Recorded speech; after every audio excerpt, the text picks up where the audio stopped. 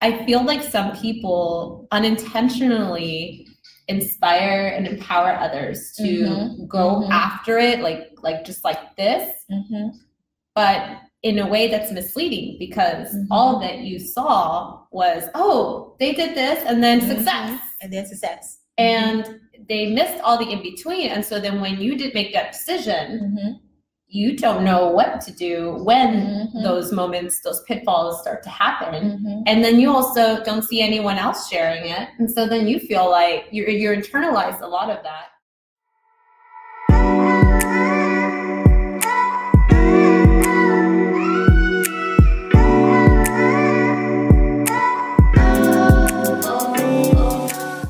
Hey family, welcome to the Living Her Truth podcast, where we have honest conversations about what it means to live a purpose-driven life. I am your host, LaKitia Woodard from LaKitiaWoodard.com, the place where women receive the tools necessary to feel seen, heard, and supported while pursuing their purpose.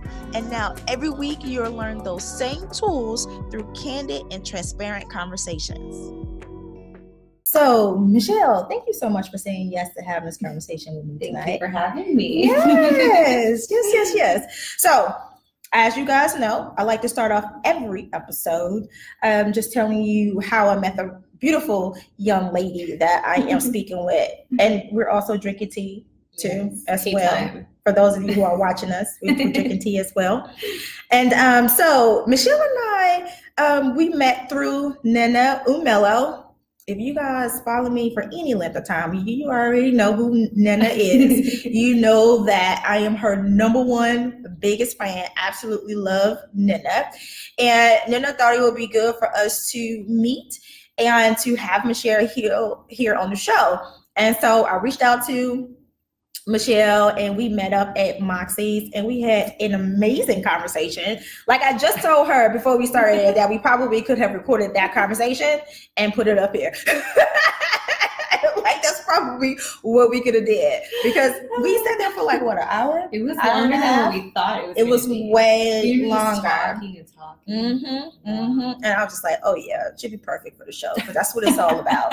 You know, sisters come together and just having amazing, transparent, authentic conversations. And so yeah, but we've kept in contact. I've been to a few of her events, and you're so amazing.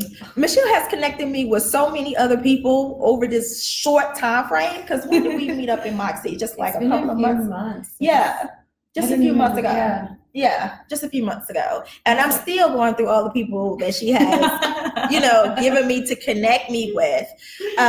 It's just been amazing. So that's my long-winded introduction of how we met.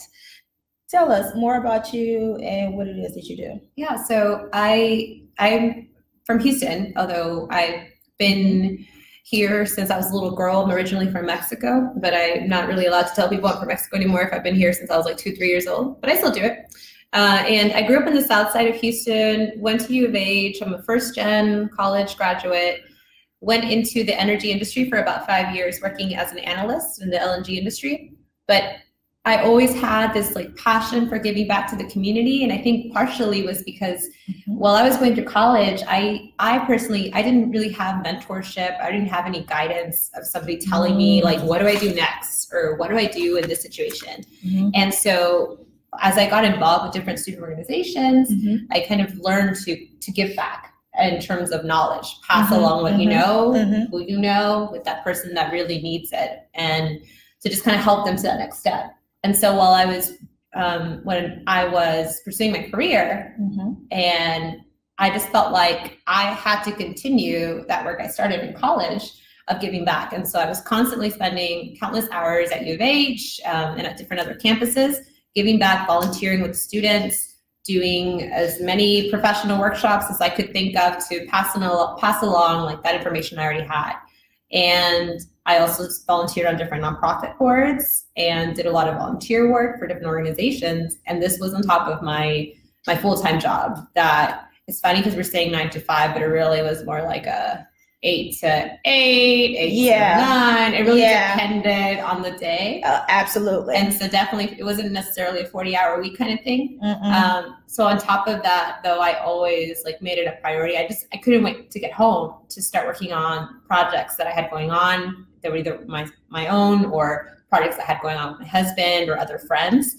And last year, I finally decided that after some time, both my nonprofit and community work was moving upward, and so was my career. And I felt like I finally started feeling that toll of saying, you cannot do both.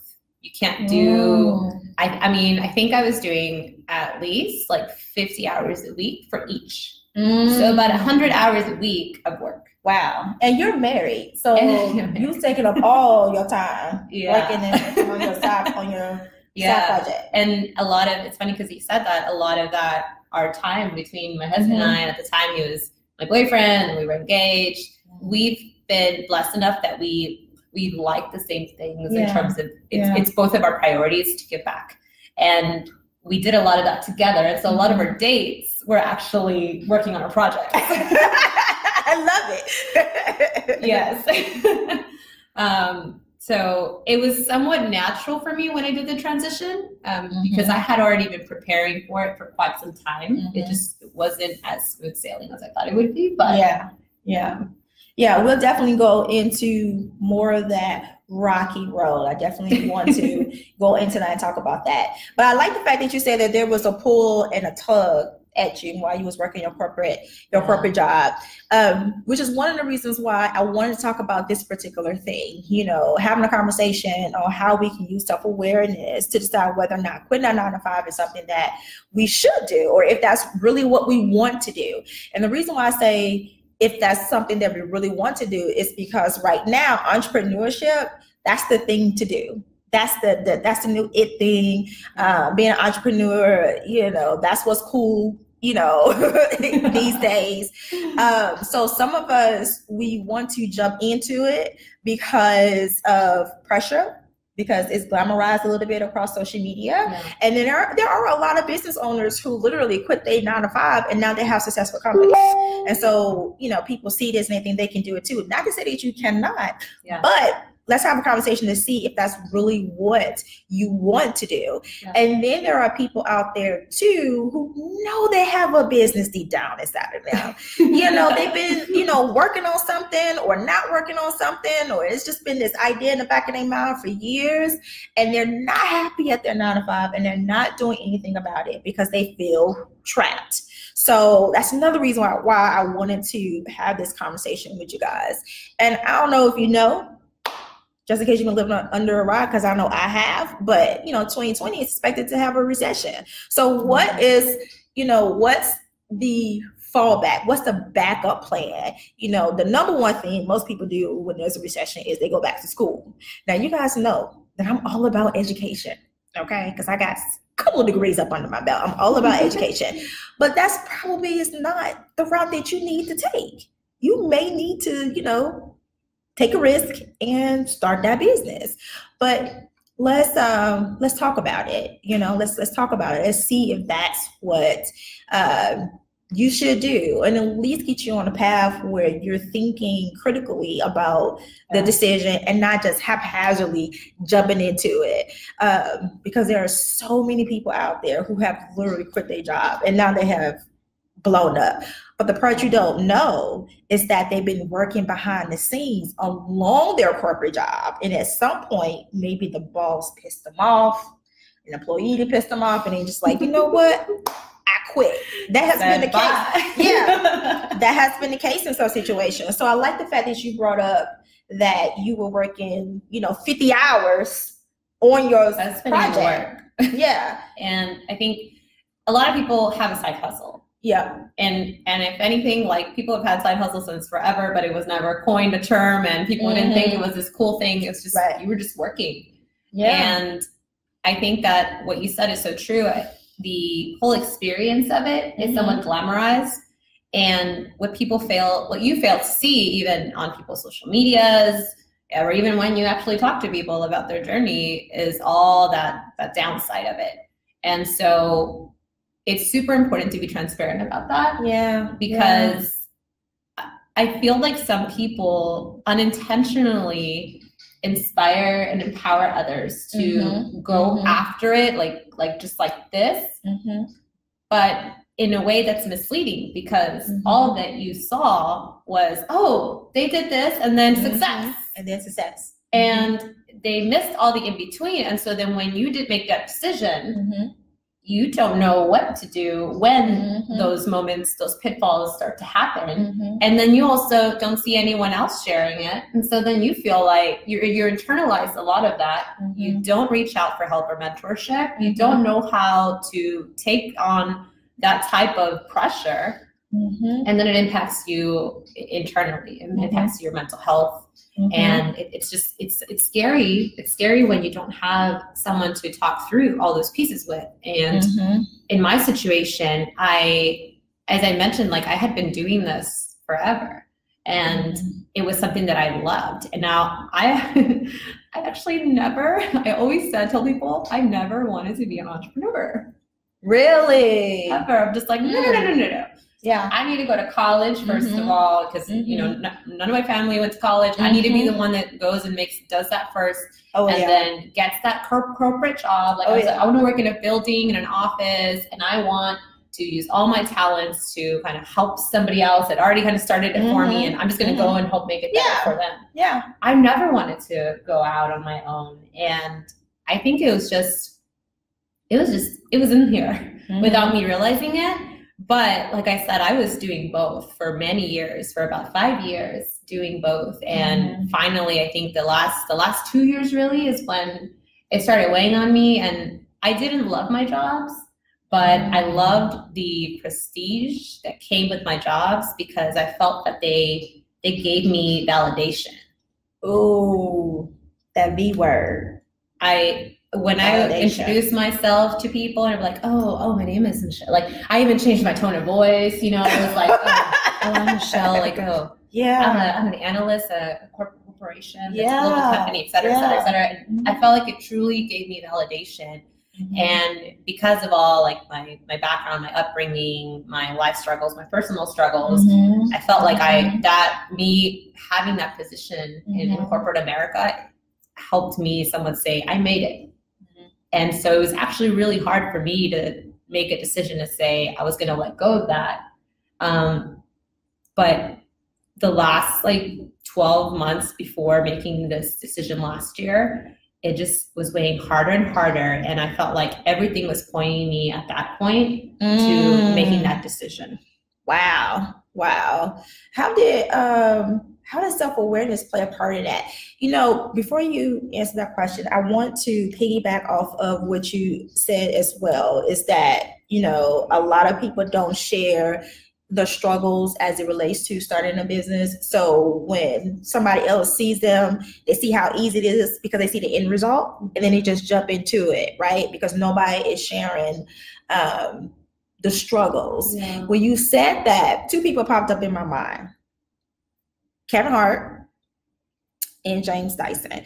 These two people popped up in my head because, number one, Kevin Hart, if you don't know who he is, Google him, but he's on top of the world right now. I mean, because if you just started knowing Kevin Hart in the past couple of years, you would have thought that he's an overnight success. But if you follow him for any length of time, you would hear him say that his success is like 20 plus years in the making. Yeah. Because his book, he has a great book on Audible. You have to definitely check it out. Whatever you do, don't listen to it while you're on the treadmill, because he's funny as heck. And I almost did a couple times. Limping while running on the treadmill listening to his book. No, but in his book, he talked about how he literally went to the malls, him and his friends. He would go into the city to do a comedy show. Him and his friends will go to the mall and literally pass out flyers for people to come to his comedy show and have a discount on the entry fee. Wow. Yeah, I mean, grassroots guerrilla marketing, like that's where he started. So Kevin Hart was the first person that popped up to my mind. And then also James Dyson. And the reason why he popped up, because everybody has heard of the Dyson vacuum cleaner, right? If you don't have a Dyson, you know somebody with a Dyson. Like that is a household name, right? James Dyson, he went through over 5,000 failed prototypes before perfecting the Dyson vacuum cleaner. Over 5,000. It was like 5,120 something prototypes.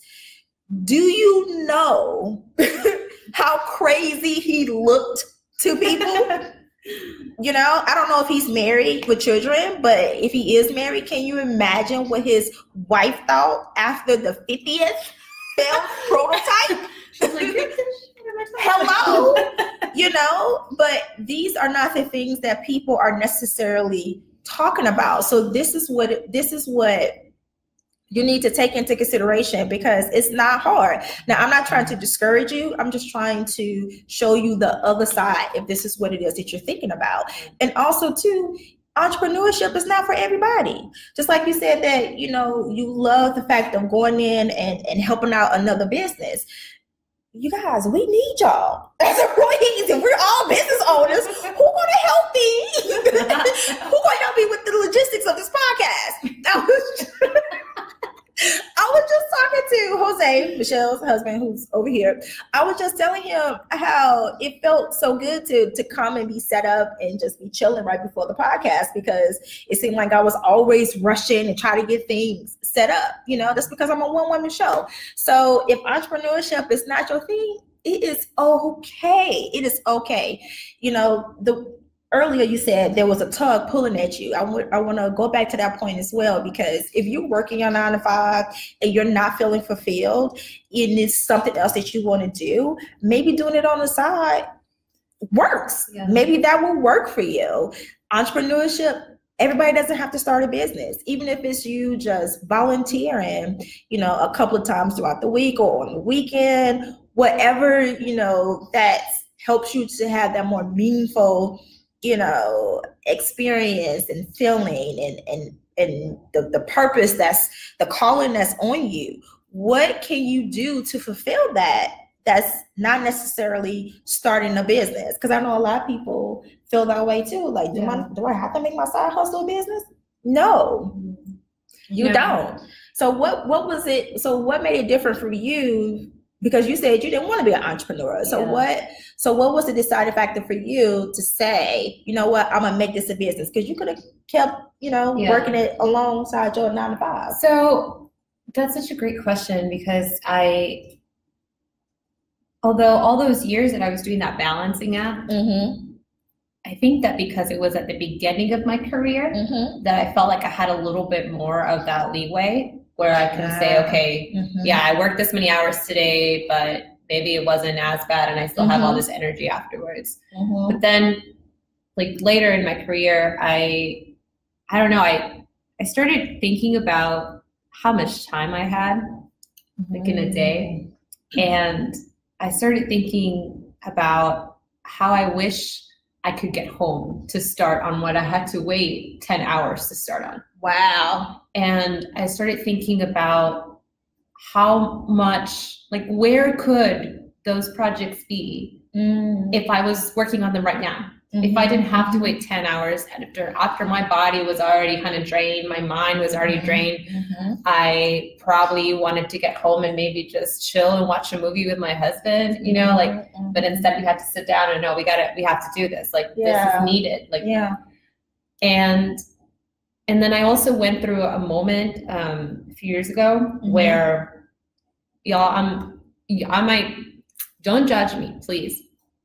But I went through a moment where I didn't really understand when friends and people I knew talked about having some of those like mental health awareness or issues. I didn't understand a lot of things when people talked about like anxiety. I didn't get it. And the reason I didn't get it was because I thought about me and how I was handling things. And I kept thinking, like, if I can do all these things, I don't understand right? What are you anxious about? I don't get it. I don't get it. I like, that's always what I was thinking. Well, then it started happening to me. And it started happening to me, and I didn't know what the hell was happening to me. And so it was a time where I would literally at work go to the women's bathroom, lock myself in a stall, and I would be having a freak out moment. Wow. For no reason. Like, I could not understand like what was going on. Wow. And I would be there, and I would just be like trying to relax my breathing. I would sometimes cry in the bathroom, and I had no idea what was going on. And it would be so random. I would be working my, I'd be on Excel, doing my thing. I love Excel. Like, I loved the work, the challenge of my job. Yeah. And then all of a sudden I had to run to the bathroom to cry and stop. And I had no idea what the heck was happening to me. And that went on for about a year. That's a long time. It went on for about a year, on and off. And there was a period where it started to calm down a little bit, and then it like spiked back up early last year. And I finally realized that I was pushing my body to its limits. And I truly wasn't, it's not that I wasn't happy. Yeah. It's just that I wasn't where I needed to be. And my body was finally pushing me to that decision because I was ignoring everything else. And so I don't wish that on anyone, of course. But I think for me, I'm a super stubborn person too. In terms of like, if I say I'm gonna do something, that's what I'm doing. Yeah. And so I think that as well kind of made me stay in it for so long. And finally my body was the one that had to say, no. This is it. This is it. Thank you so much for sharing that, because somebody else who's listening to us right now, or who's watching the replay or listening to the replay, is probably experiencing that and thinking that there's something wrong with them. And it's not. These are normal feelings that a lot of us go through. And I don't want you, if this is you, I don't want you to go through that and think that there's something wrong with you, or start to doubt your decision on turning your side hustle or your passion into, or your purpose into a business, because it doesn't look like people are experiencing this on Instagram. I don't want you to think that. That's another reason why I created this platform, so we can come on and have transparent conversations like this, right? Because I truly believe that there is power in our testimonies, right? Somebody can get motivation and inspiration from listening to us share our struggles and what it is that we're going through. And it's, so funny that you bring up how your body was trying to get your attention, because last week, because last week I had a conversation, you guys got to catch the replay. I had a conversation with Mia Bradford, and we talked about how to use self-awareness to get in tune with our bodies, right? Because our vessels, like, we have to take care of our vessels in order to work that corporate job, in order to start that business. Right? And if the person who wants to do both, you have to take care of your vessel. And I just talked about how my body was like literally I wouldn't say shutting down, but it was literally going through all these different transformations, trying to get me to realize and understand that there was something deeper that I needed to pay attention to and focus on. And I just talked about how, doing my research, because with me it was digestive problems. Right. And I shared that during my research, I realized that digestive issues can lead to depression. That could be an underlying cause. So we have people out here who are depressed and thinking that it's something external, but it can literally be something internal. Because I shared how I was literally walking around as if it was a dark cloud walking over me, even though I had booked speaking engagements and had, booked the councilwoman to be on the podcast. Like, I had all these wonderful things going on. I would go and shoot an episode of Living Her Truth, and then I'll go home and be on the couch because I'm just like, what is going on with me? And I thought that I was depressed. And so I got back into therapy. And, I'm still going to do therapy, and I'm an advocate for therapy, but once I did the detox and cleared, you know, my body of all the toxins and stuff. Yeah. It's like that dark cloud went away. Yeah. So it's so interesting that you brought up the fact that, you know, your body was like, hey girl, I gave you plenty notice. You weren't paying attention, so now I'm gonna make it hurt. You are not paying attention. So I encourage you guys to go back and listen to that episode as well. So Michelle, even though that you prepared your transition to go from corporate to nonprofit, were you still scared the day that you said, okay, this is the day I'm going to quit? Can you walk us through that day? I think it's funny because on if any of y'all follow me on Instagram, or my friends at the time that were following me on Instagram, I feel like I give people hints. But like only people that were really that close to me, because I'm also like a very private person. Yeah. Probably only those people might have been like, what's going on? There's something going on. And I had talked, honestly, I think I wanted to do this like a year before I actually did it. And why did it take so long? I ended up I was like new into the second job that I had just transitioned into. And I think I talked myself into staying there a little longer because maybe I was just trying to get used to this new environment. And I had my husband, who's a great support system for me. We had a whole talk about it, and like he was always there for me when I would come home. I would come home crying sometimes because it was just so much pressure. Yeah. And so I pushed it back by many months, actually, because I kind of talked myself into it, thinking like, you just need to be stronger and you just need to stick with it a little bit more, and it'll get better. And I think it happened because my birthday was rolling in. And then I went through one of those. At the time I was turning, how old was I turning? It's been that long. It was early. I was turning 29. Okay. And I remember kind of thinking through the fact that I had already had this thought really strongly in me for 2 years. And I was turning 29, and I was 29. And I was turning 28. I was turning 28. And I was thinking about how I was getting closer to being 30, and then thinking like, oh my gosh, I'm almost 30. And am I where I want to be, in line with where I want to be when I'm 30 and beyond? And so finally, it was the Sunday before. My birthday was on that Monday. And I just went up to my husband and I said, I'm doing it tomorrow. Wow. And all he said was, okay. Wow. And then the next day I went in so freaking nervous, super nervous. And, you know, I got all dressed up. I was like all nice and stuff. Happened to be the day that like I show up and everybody's like on a great mood. Like everybody's all cheerful, smiley. I was just like, oh my gosh, thanks for making it super hard on me. Right. And I remember sitting at my desk and I was like, okay, I need to go do this. I need to do it like early versus later. And okay, I'm going to go. And I was literally sitting at my desk and I kept like holding on, like gripping to my chair. I'm like, okay, I'm going to go now. Okay, no, hold on. Okay, I'm going to go. Like, no, not yet. Like I literally was like bobbing up and down on my chair thinking like, okay, I'm going to do it now. I'm going to do it now.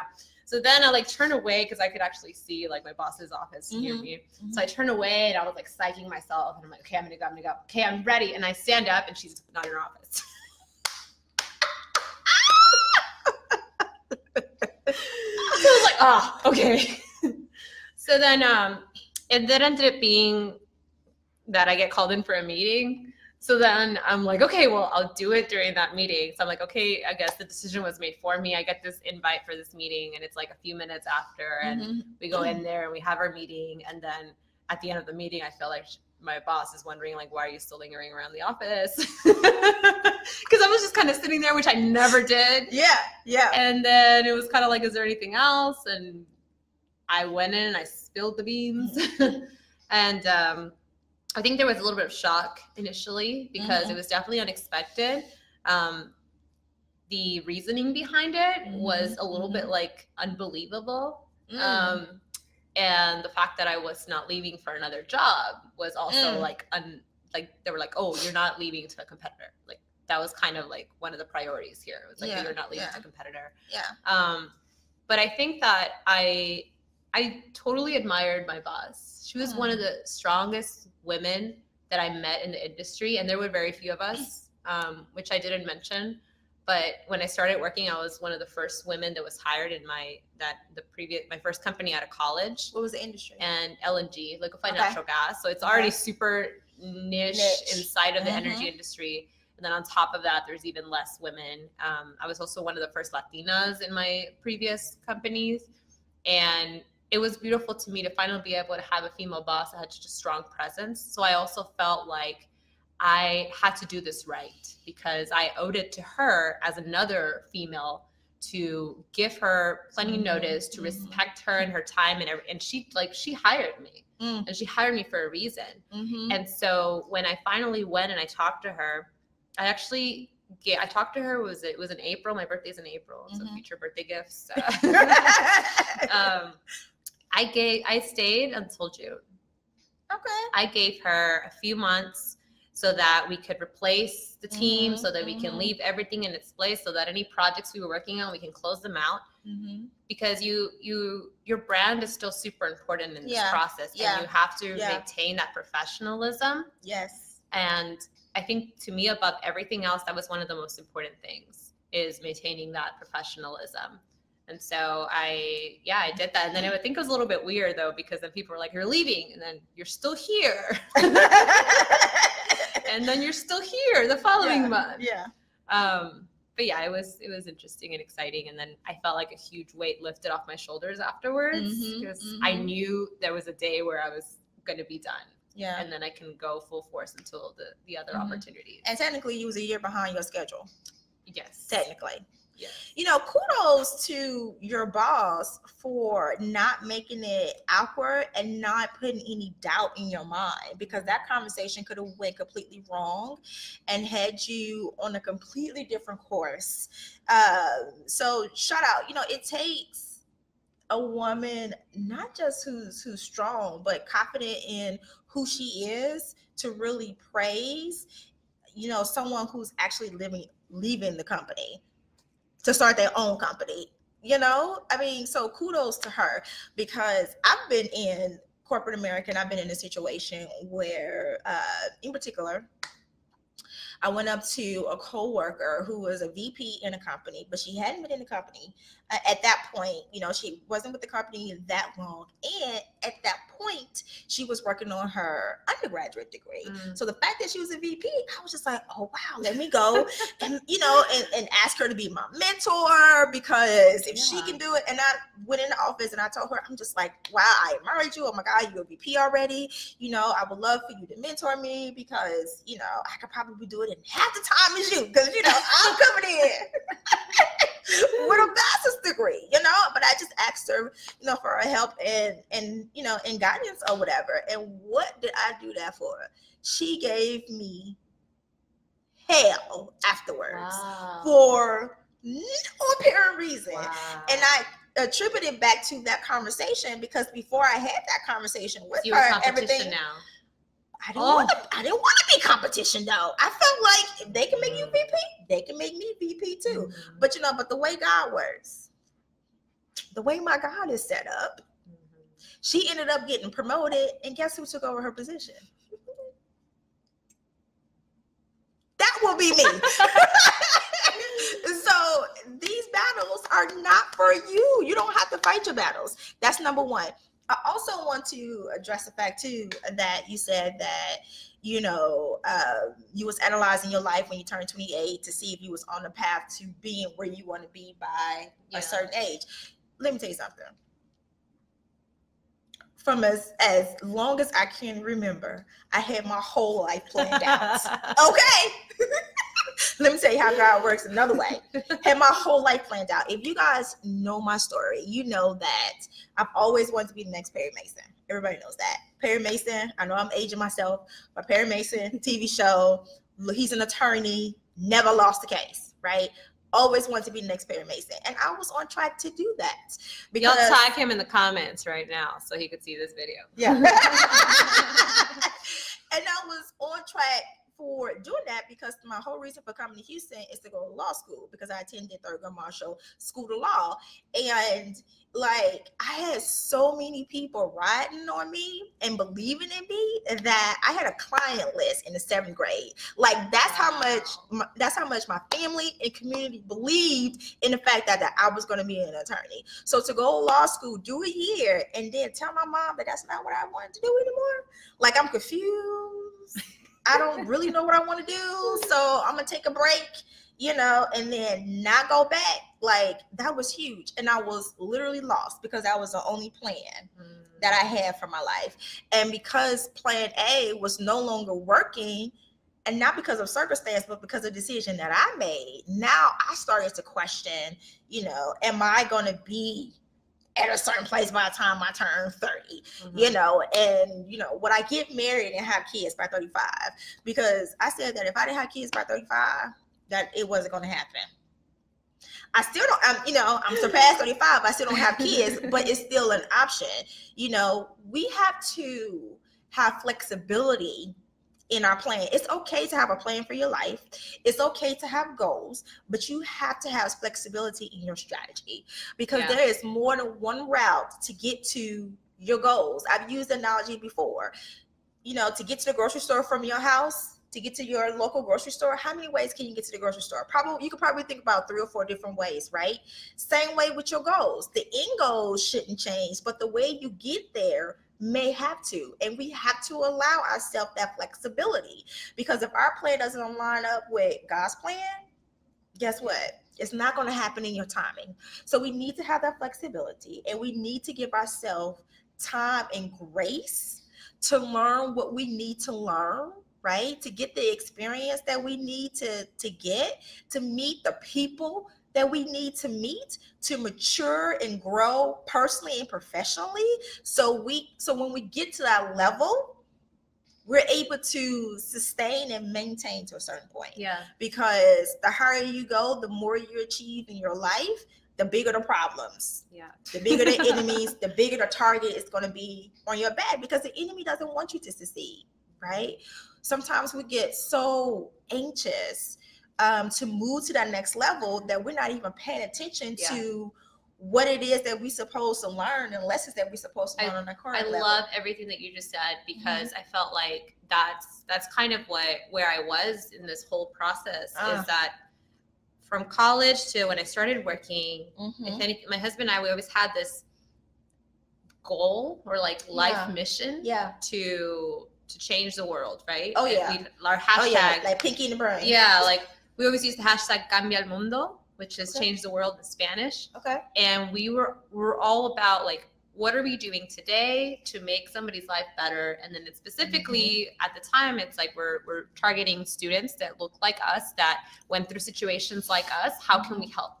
And so right when you leave college, you're all excited and you're pumped up and you have all that energy about it. Oh yeah. It could have been so easy for us to just said, I'm just going to go and do this now.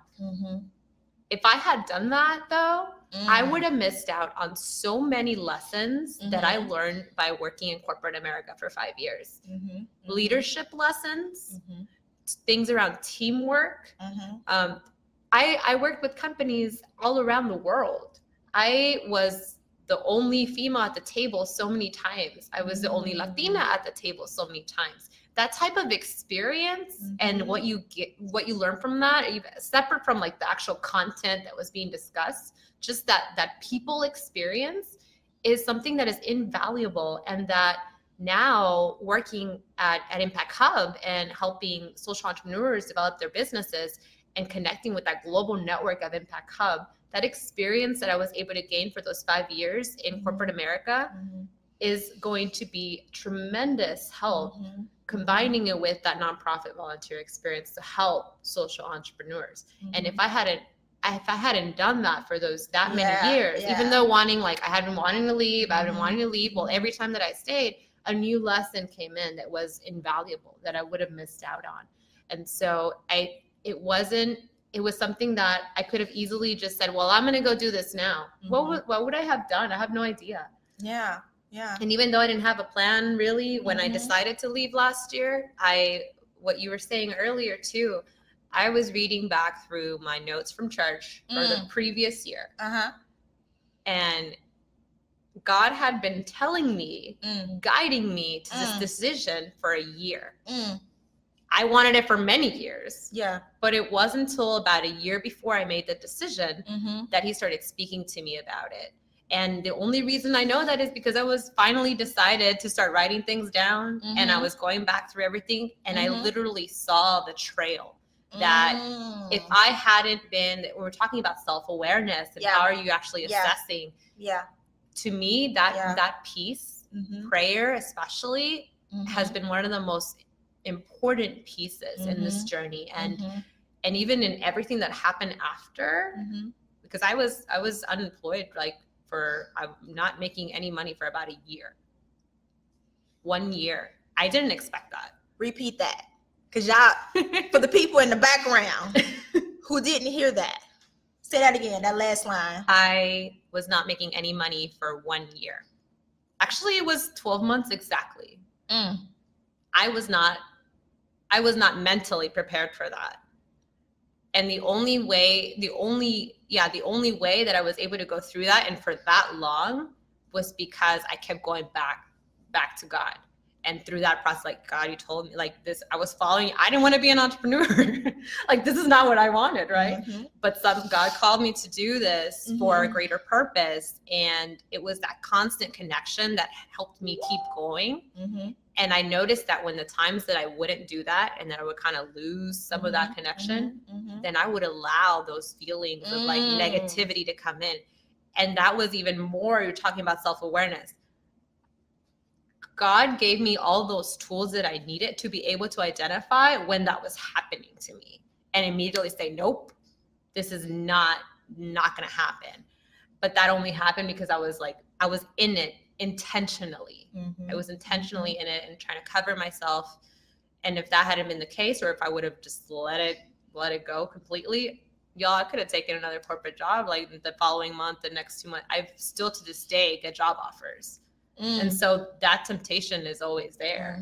But I'm here for a reason, and I'm here on a mission for a reason. And that self-awareness is so important. Yep. Oh my goodness. That's exactly why I started A Sister's Truth. And that's exactly why I do self-awareness coaching, because I want you guys to understand that the answers on whatever it is that you need answers for, changing a career, whether or not you should leave, should you go back to school, should you be in a relationship with so-and-so, all those answers are already in you. It takes self-awareness. And, a part of my purpose is to share my self-awareness journey, or how I transitioned from victim to survivor of sexual abuse, and how God is using me as I am, this hood chick from the projects right outside Chicago, who was sexually abused, who mama wasn't educated, daddy wasn't educated, like all of these things, how he was able to use me and still using me to impact and motivate the masses, right? We need to start right where we are. And we also, oh my God, you said so many good things. We also need to embrace the journey. Because you said that there's been plenty of times that you have been the only woman at the table, the only Latina at the table. How important was that? You guys, there are going to be people along our journey that we're going to impact and bless, and we would never know that we have impacted and blessed them. But we're impacting and blessing them because we showed up. Do you know how many times Michelle sat at the table as the only woman and the only Latina, and it changed somebody's thinking? Like, she probably would never know that. How many times has she showed up and sat down at the table and somebody walked past the room that looked like her and stopped and went back and was like, is she the only Latina? Why is she? Is she the only one? And it gave that person encouragement to be like, okay, so yeah, I can sit at the table. You guys, our journey is not just about us. It's about the people that we are here and that we are meant to serve. that's what our purpose is all about. So we have to embrace our journeys, not be so impatient. Okay, let me talk to myself for a minute. Not be so impatient, because I'm like the most impatient person, and be where God has positioned us to be. Right? It's so important that we take the journey.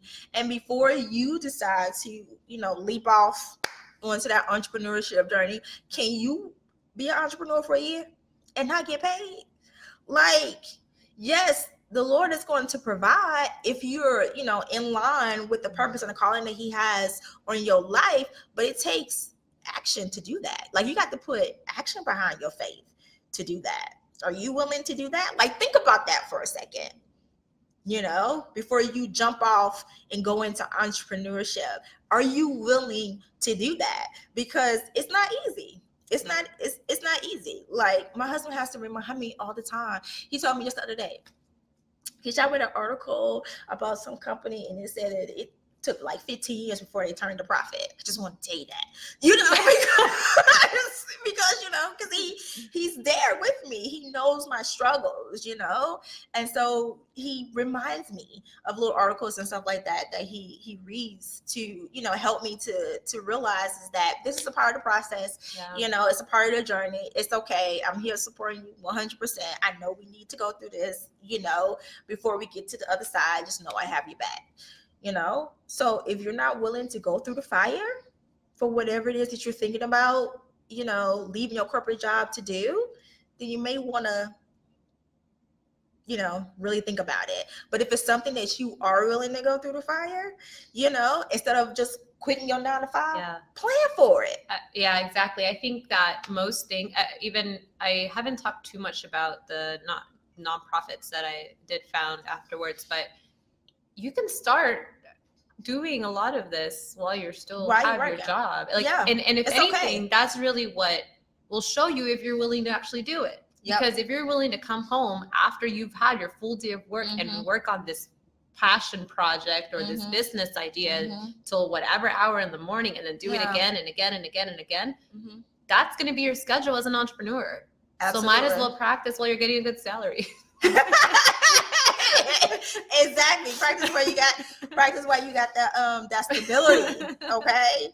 So thank you so much for sharing all that tonight. Thank you. It's actually the first time I share that really with the masses. Aww. Only my closest friends have really been a part of this journey. Yeah. But I don't know, I felt like it was really important. And I mean, if we met, it was for a reason. And I just hope that everybody that tuned in today helps you. And if not you, maybe someone that. Yeah, absolutely. Thank you so much for sharing that.